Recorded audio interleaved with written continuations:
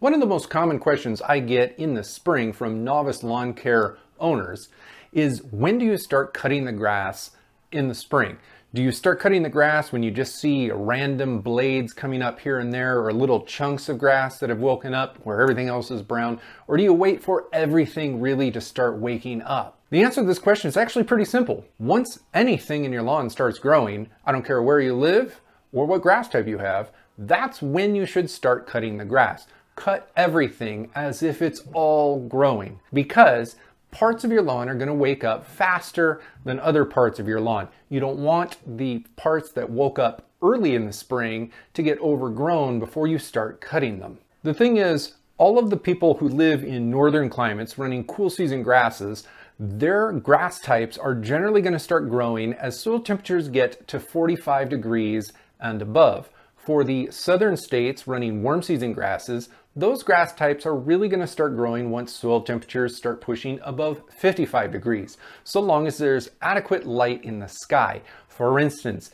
if you have a very warm January, the soil temperatures might support growth. However, sunlight levels might still be stunting the whole process. For the vast majority of people growing any type of grass, no matter the location in the country, almost everybody is going to start seeing signs of your grass waking up in the month of March. The earliest people start seeing grass waking up in February, and the latest it might start happening somewhere around the 1st of April. During the month of March is usually a pretty good ballpark estimate as to when you should start cutting your grass, even if it's not growing vigorously yet, and even if it's not growing everywhere yet. For me, I tend to start cutting my grass somewhere around the 1st of March.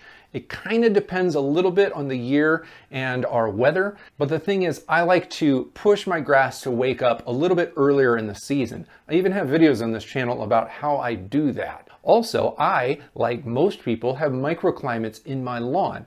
Parts of my lawn are shady significantly, and those take a little bit longer to wake up. However, the sunny parts, those are the areas where the soil temperature warms up faster and they get more sunlight, so the photosynthesis process is able to get going a little bit earlier in the season. So now I'll leave you with legacy content, the edited version of what I produced 2 years ago. And the reason I'm going to share it with you today is because I still think it's relevant, so I hope you give it a watch. Hey, what's up? It's Brian, turf mechanic again. I'm sitting in the lawn looking at the grass. I've been cutting it for a while, even though it's not growing a ton. But I do know that lots of people wonder when you're supposed to start cutting the grass in the spring. Man, the sun is just right in my face. This morning, it was about 27 degrees. It wasn't nearly as frosty on the grass as it has been. First thing in the morning, the grass is very cold and crinkly.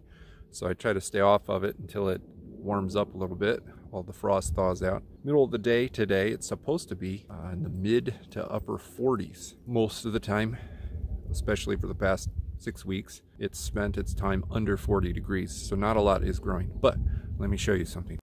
Here's a section of the grass that I haven't cut in about a week. Let me pan back and you can see there's a couple green tufts, and everything right up along the garden bed there is pretty green. That's because of radiated heat from the sun. This little spot here looks like it was a small pea spot where a little bit in the middle burnt. Maybe some more pea there. Maybe the dog was like traveling while peeing. That spot didn't burn. That spot did a little bit. In any event, it is growing a little bit. And if you get really close, you can see that there are green grasses growing next to dormant, maybe even some dead grasses in there, but mostly it's dormant. Some of this grass is really starting to grow, but most of it isn't. So I've been cutting it, and lots of people wouldn't. But the reason that I'm cutting it is because I don't want the grass that is growing to start growing too tall. Once it starts growing too tall, then I'm going to end up having to cut an awful lot off of it, and that's going to stress the grass that's actually waking up earlier than the other grass. If I keep cutting it, even though most of it isn't growing, the grass that is growing will be healthy, and then slowly all of the other grass will wake up as winter has come to an end and spring is more and more spring-like, and the grass as a whole will wake up to the correct height, you know, when it's ready.